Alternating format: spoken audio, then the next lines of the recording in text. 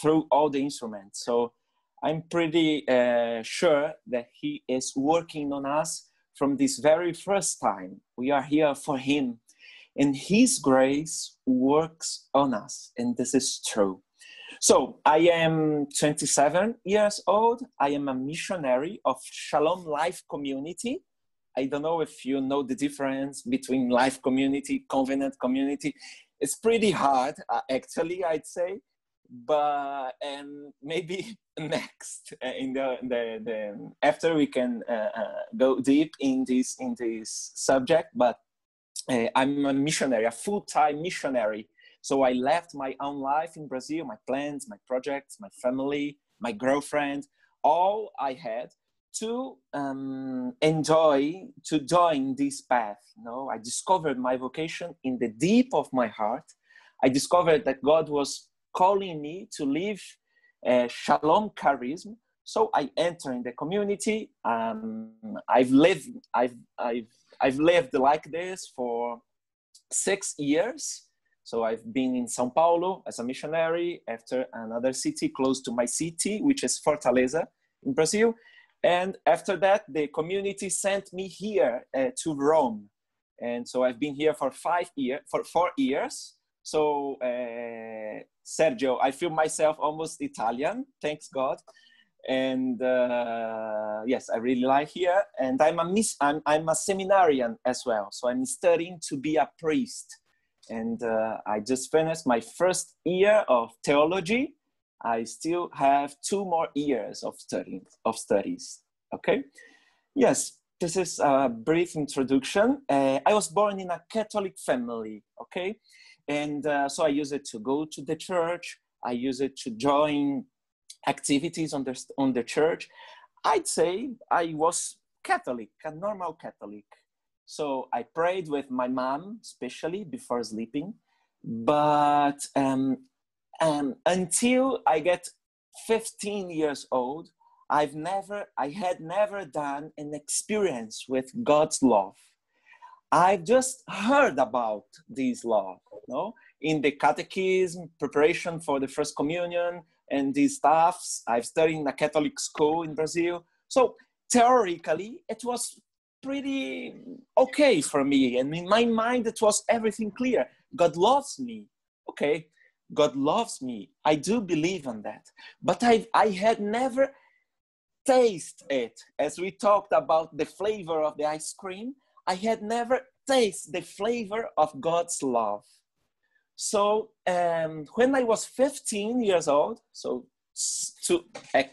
yes, now 12 years ago, I was invited to join a camps, which is a kind of retreat for the young people that Shalom promotes in my city.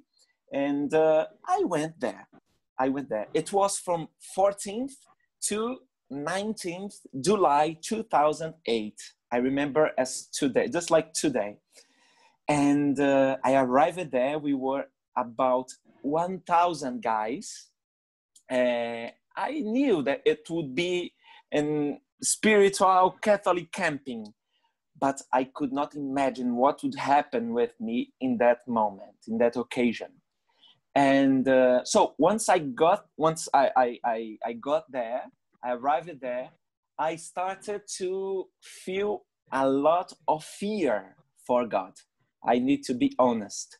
I was afraid of God, especially when I was hearing the prayer in tongues and these strange ways of prayers, you know, and it was so hard for me. And I thought it was something like black magic, or I don't know how to say it in English, but you know, I think you got it. And it was hard for me to open up my heart.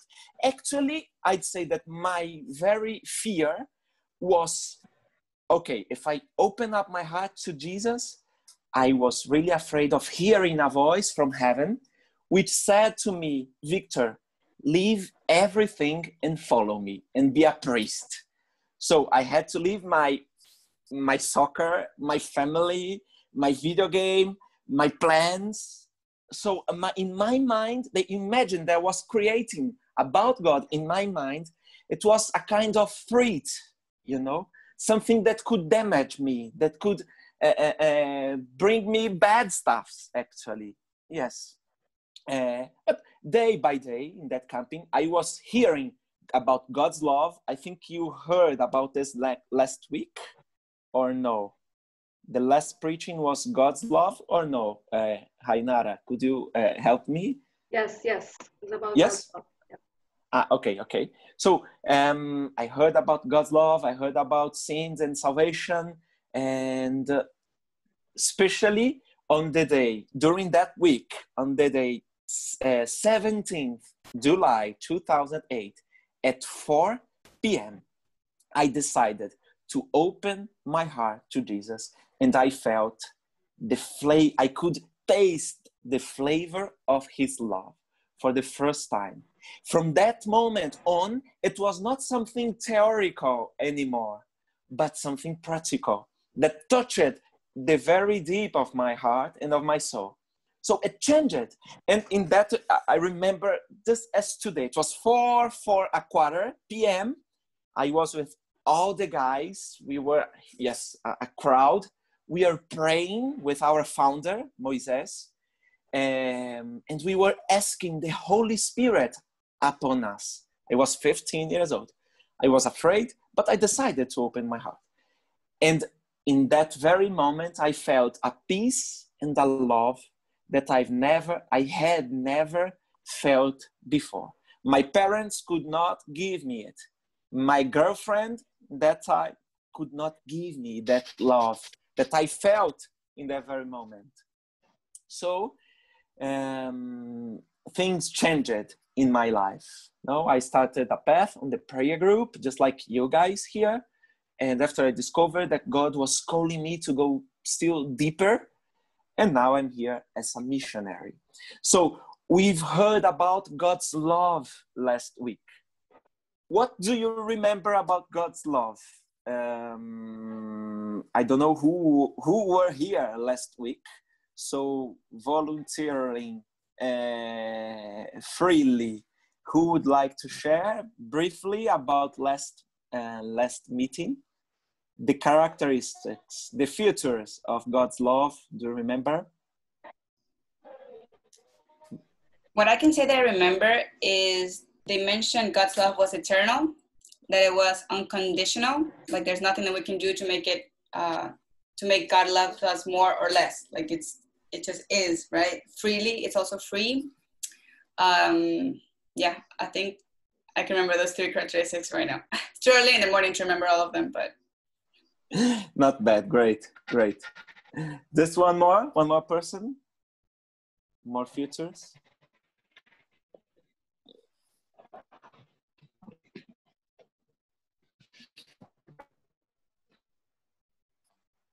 So, I have two hypotheses. Or nobody else that were here last week, or nobody else remember anything. Don't worry about that. So God's, yes, eternal, unconditional, but I one of the most my favorite ones is personal. God loves me.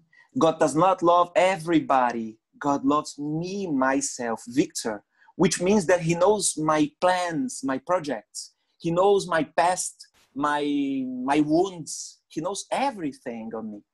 God's love for me is free, for free, gratis, for free, which means God's love for me. I do not need to buy it. I do not need to change myself to feel myself beloved by God, because he loves me as I am. Of course, I need to change. I need conversion, but this is a consequence of his love. I convert not to get his love, because he loves me as I am.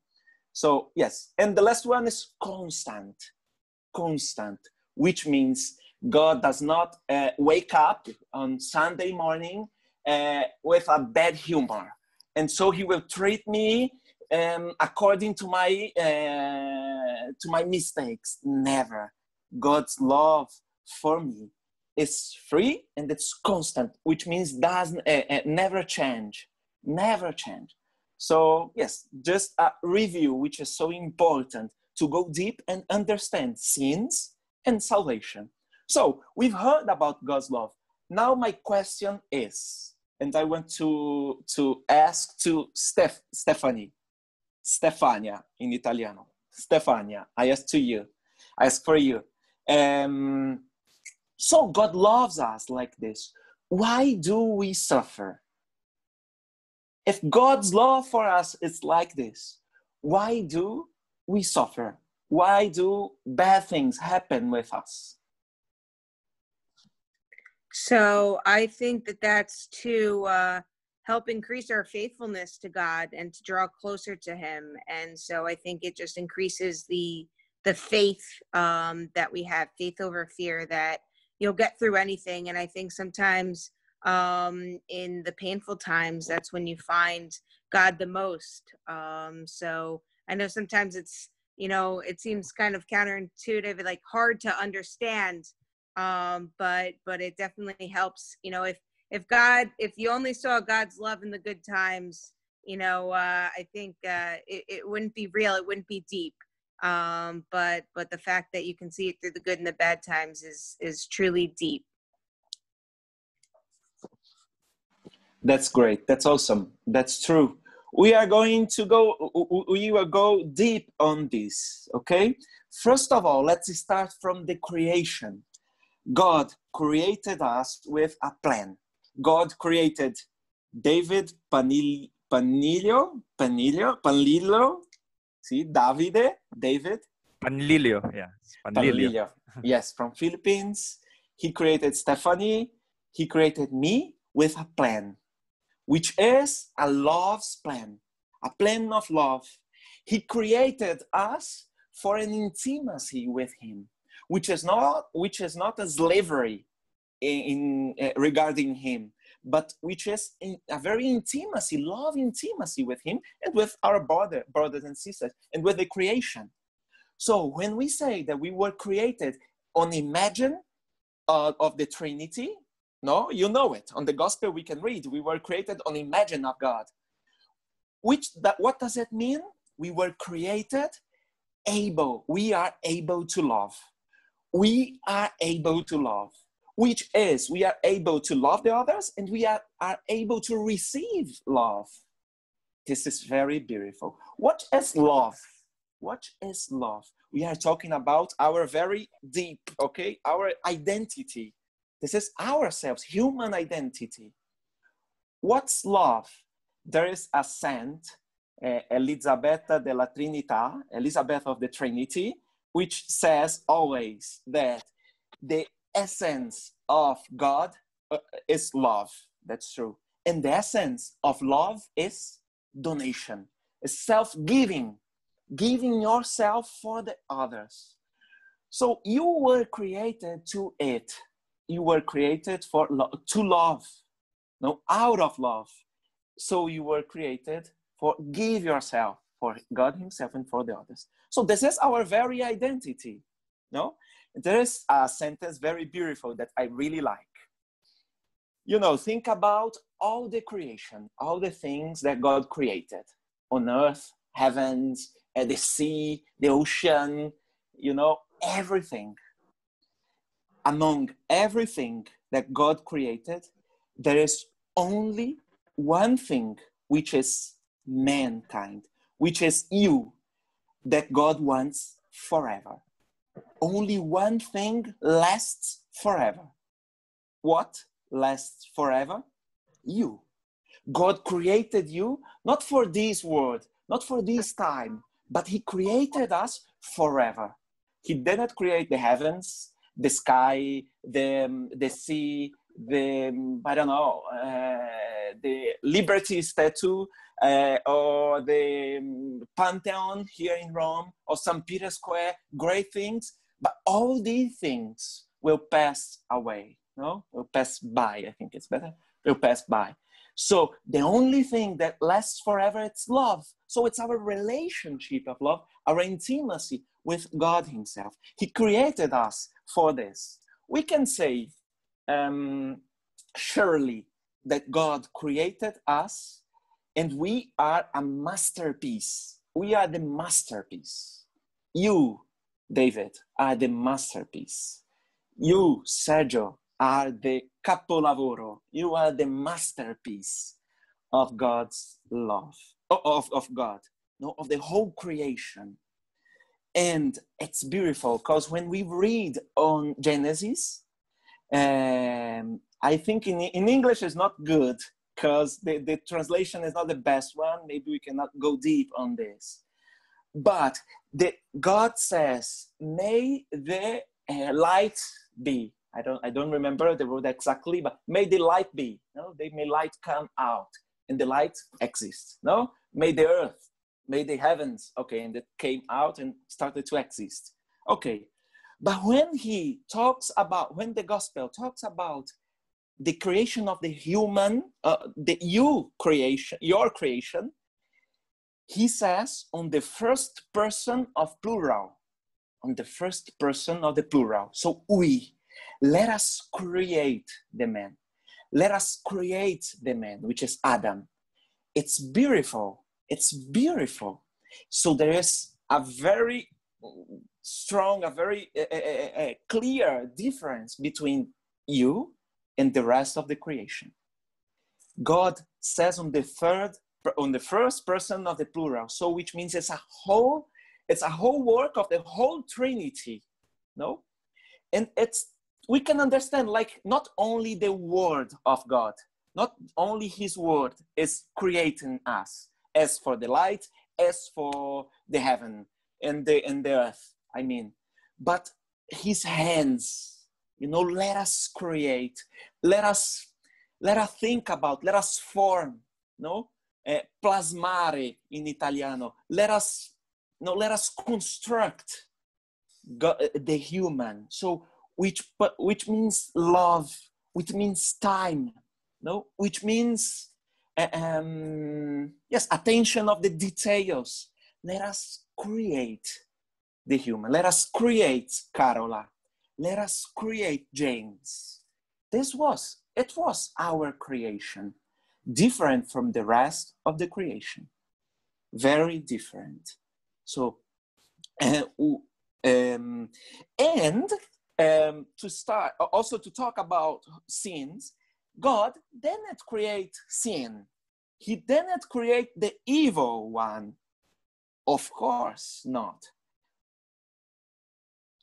St. Augustine and a lot of the philosophers, they say that the evil, it's a lack. No, the evil, it's a lack of goodness, lack of good. This is clear. If we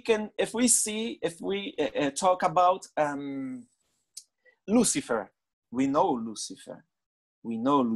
Who was Lucifer? Was an angel of light, was a creator, a good creator of God, isn't it?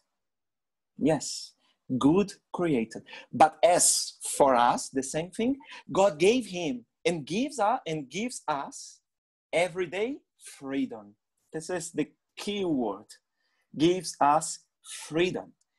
Freedom is a consequence of love. Freedom is it's a consequence of love. It's not. We could not say, "Oh God, I love you. You can take away my freedom. I just want you." God cannot. God can do everything, but one thing He cannot do. Just one. Take away your freedom. Take away your freedom. The omnipotence, no, the omnipotence of God cannot take away your freedom. And this is very beautiful. It makes God still more beautiful, still more powerful, still more love. No? And so the evil, it's a negation. It's when I deny the good. So man was free to live this love that we were talking about last meeting and then the beginning of this meeting. So we are free. And the symbol of this freedom is, on the book of the Genesis, what is the freedom? What is the symbol of this freedom? The tree. No, the tree. The tree. You can eat all the fruits, but this one you cannot eat. This is freedom. This one you should not eat, but you are able to eat if you want. Sign of God's love, not sign of God's, mamma mia, how can I say it in English? Not sign of God's bad, that God is bad, no? God's, yes, God's badness, no? But sign of God's love. It's beautiful also when we read the scriptures that if you take the book of Genesis, the history starts in the garden, no? And in the book of the Apocalypse, you can find another garden, no? And on the middle of the book, if you take Song of Songs, we can read about a garden. You know? So our life, it's like this life in the garden. No? And in the tree, it's the sign, it's the symbol, the sign of our freedom. Okay? So is it clear? The concepts, everything? Is it okay? Even with my bad English and mistakes, but okay, so let's move on. Let's go on. Talking about Lucifer, we already told about that he was a morning star and he wanted to be God. He wanted to be God. Actually, this is the very root of all of our sins. Want to be like God. The creator wants to be creator. The creator wants to turn the point, no? And wants to take the place, to rubber the place of the creator. This is the problem. This is the problem. Turning the point. No? So,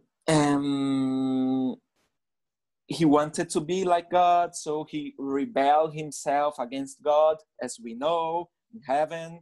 So he was put out of heavens and he came to the earth, and we know about the history. Of course, it's a metaphor just to understand. But the truth is, Lucifer could not do anything against God. But so, because he cannot do anything against God, he tried to do something against who? Against his masterpiece, against ourselves.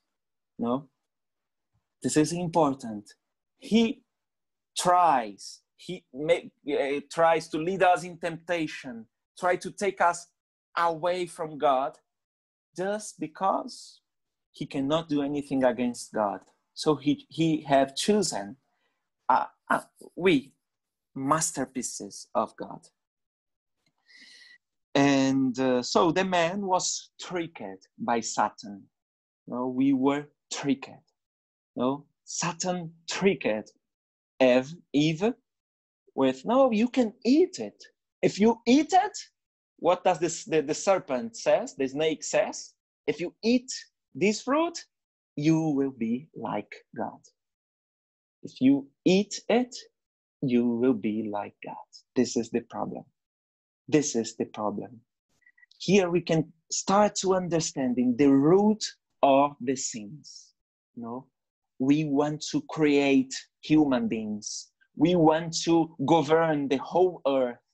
We want to govern our lives. We want to be God of ourselves. This is the very root of our signs. And the strategy, nowadays, the strategy of Satan, I think the best one, in my point of view, it's to make us understand that he doesn't exist. He doesn't exist. Sin, there is no sin. This is a creation of the church. this is a creation of the tradition of the church, because you will be slaver. The same thing that the serpent, that the snake has done with Eve, no?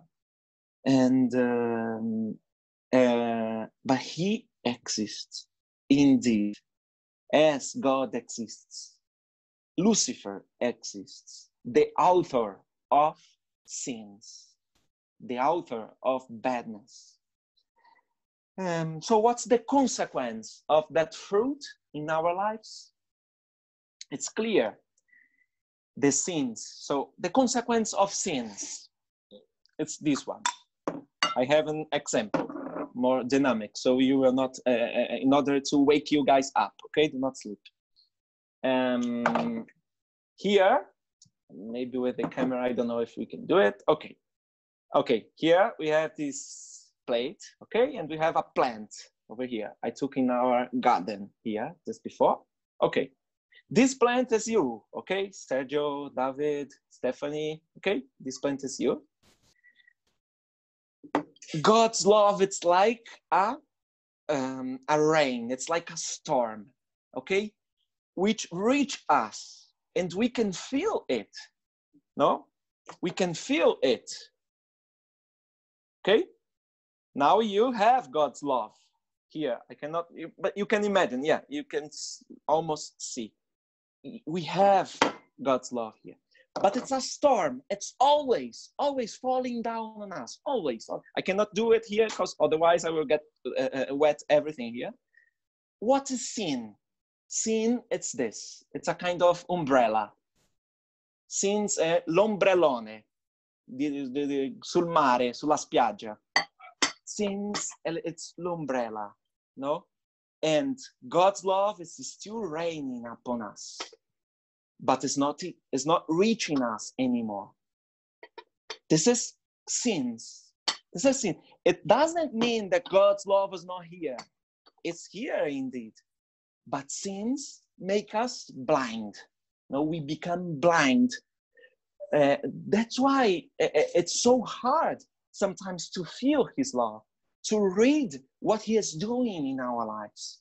That's why we need to struggle against all kinds of sin. No, so it blinds us.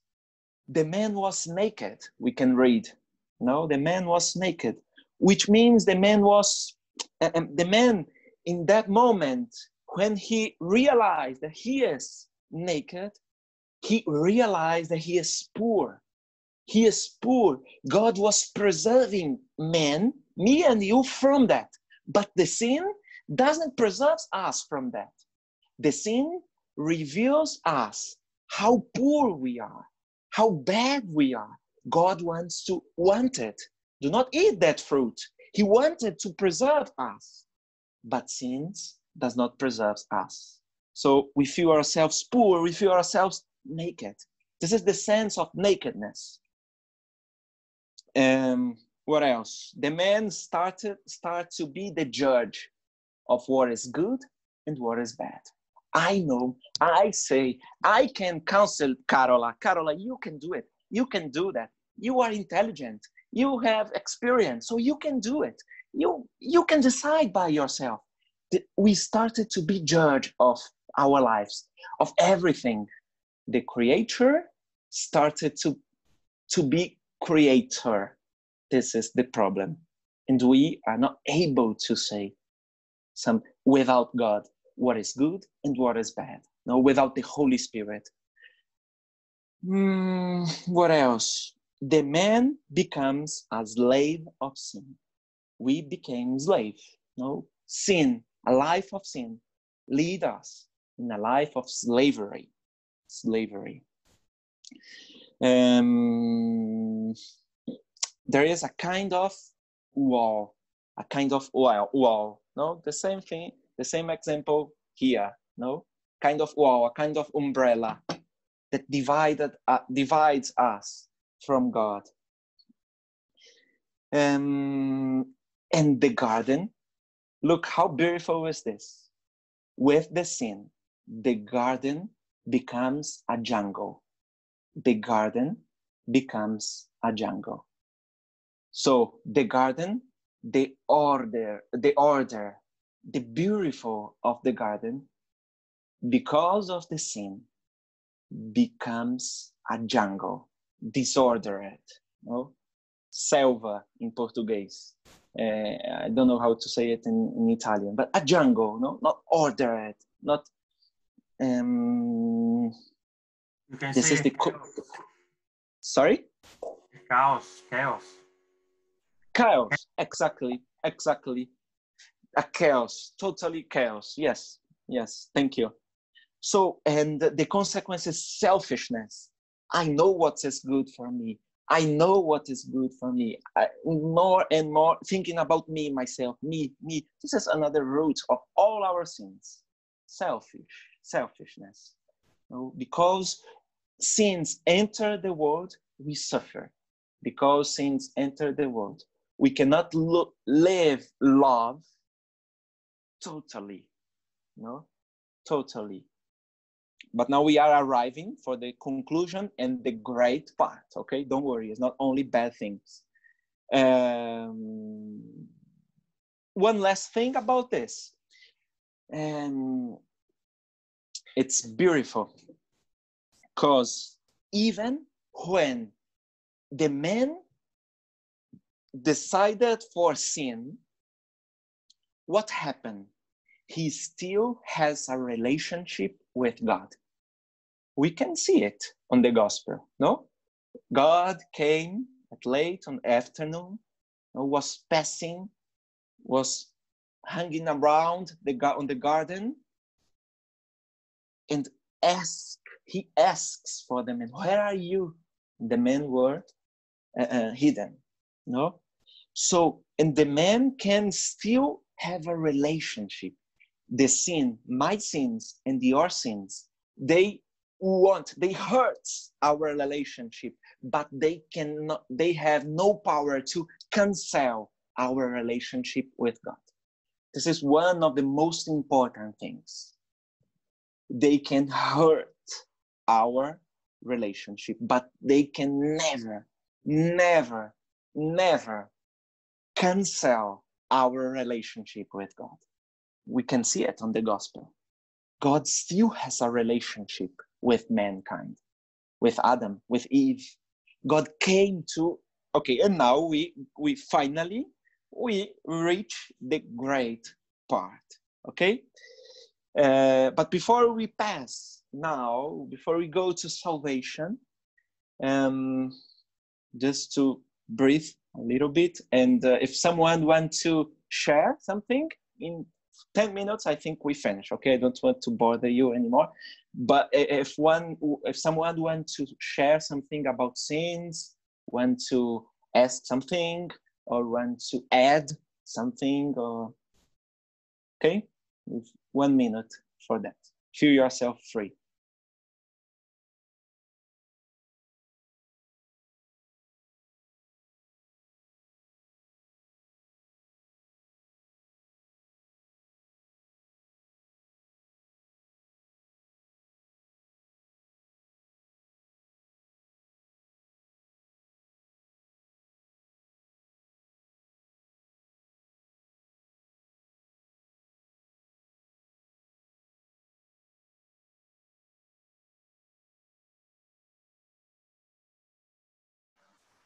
No one?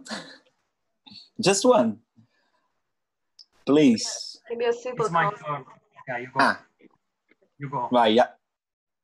Prego, Sergio. Who is talking? Me? Okay. It's a tough one because I believe that you touched the point that is the most difficult for me, because I believe I have chosen now in this period chastity, hopefully for a while, because I was coming from a time where sin was really keeping me very far from God, even if I got a strong desire of Him. But I believe what you showed before is a clear image of what happens when we sin. Unfortunately, I sinned, and I didn't have a chance to get confession, and is the most painful time in that sense because of the corona, virus restrictions. So so I believe it's just probably as a brother, an admission that really we have to stay away from sins, and the confession is our great, I would say, our weapon in terms of being able to be immaculate again as our Holy Mother. And I feel like I'm very keen to go back to church as soon as possible in order to experience again this flowing channel of a love of God, because it was a sort of waterproof barrier. So sin as that action in my life. So it was probably just sharing my sinful period. So thank you.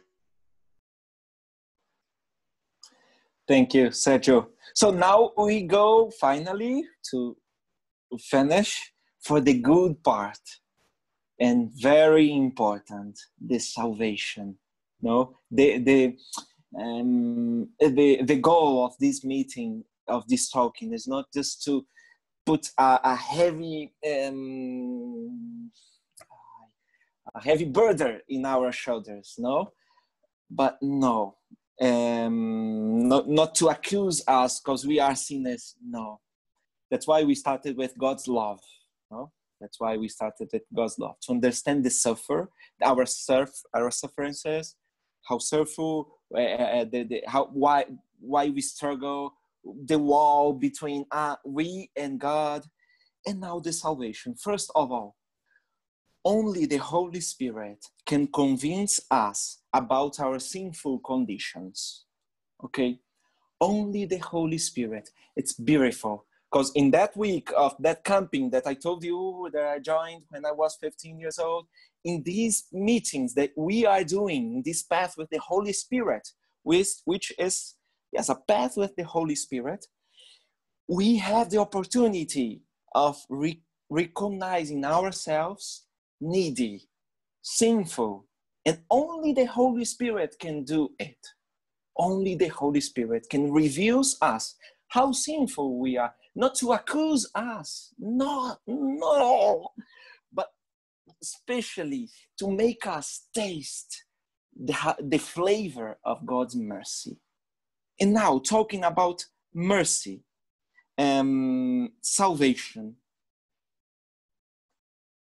the man, me and you, after sin, Adam, Eve, after the sin, could not do anything by himself. Anything by himself. So here, the first point, we are not saved by ourselves. If we study the history of the church, maybe you have studied as well, we can see a lot of heresies during the history of the church. And a lot of heresies are, I can be saved by myself. This is not true. We are saved by grace. As Sergio was sharing with us before, it's a grace. The confession, the mercy is a grace. No, not by ourselves. Of course, we need to make an effort. Of course, we need to struggle with all our strength, but we need to struggle to receive a grace. We need to struggle to put away that waterproof barrier in order to receive the graces from the sky, no? The storm which is falling down on us. So, yes, the man cannot do anything by himself. The beauty of accepting God's mercy. I recognize myself a sinner. So I open up my heart to receive his mercy. Salvation was God's initiative. When we are talking about salvation, we are talking about Jesus on the cross. Jesus on the cross to save us. The cross was my place. Who should be there in that cross? Me, David, Carola. It was our place, the place of the sinners. But we can rejoice, because God himself took our place, as we know, took our place. And not that moment, God's love goes further. Not only sending his son and saving us. If we take the Old Testament, the whole history of the people of Israel, the whole history of the people of God, it's a work of mercy. And work of mercy, So God was working, preparing ourselves. And he creates Mary, and he sent his son, he saved us. So, one of my favorite sentences, God's vengeance is love. God's vengeance is mercy. God's vengeance is not our vengeance, our way of making vengeance. No. God's vengeance is mercy. Mercy. So you have sinned. You have eaten the fruit that I ordered you to do not eat. So I will. So you need now to taste my vengeance. And my vengeance is love. It's not accusing us.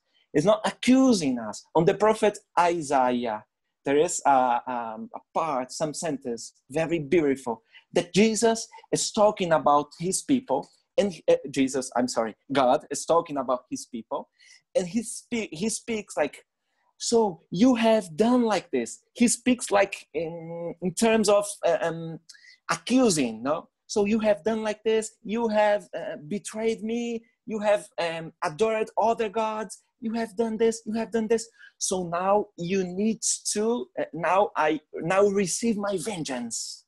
And my vengeance is mercy. And my vengeance is love. No, my brothers and sisters, this is our only reason to rejoice. Our only reason to be Catholics of joy, of hope, because this is the most honest truth. God's love for us. The sins has no power upon us anymore. Not at all. God saved us. And I've seen again. God's vengeance is always mercy. Always mercy. If I repent myself, of course, God is not stupid. If I repent myself, if I'm honest with him and with myself, God will always forgive me. God saved me already. I need just to welcome this salvation. No? Jesus on the cross breaks the wall. There is no wall. The veil on the temple, no? The temple is no longer divided. Nothing dividing us from God. So our ransom was of so high price. And for conclude, so we talked about sins. We talked about bad things, no? Sometimes our choices, okay, but these things cannot determine ourselves, our identity. We are determined by God's love and God's mercy. And God is expert in changing badness into goodness. I think in this time of pandemic, all of us, we talked a lot about changing, about looking goodness in badness, no? Trying to find good things in bad situations. God is expert in changing bad situations in goodness. God is expert in changing disgrace in grace. Disgrace in grace. On the gospel we can read, where sin abounded, the grace abounded much more. Where sin abounded, the grace abounded much more. No? So we are free. We are free to choose God, free to choose Jesus. What is your desire? What is our desire?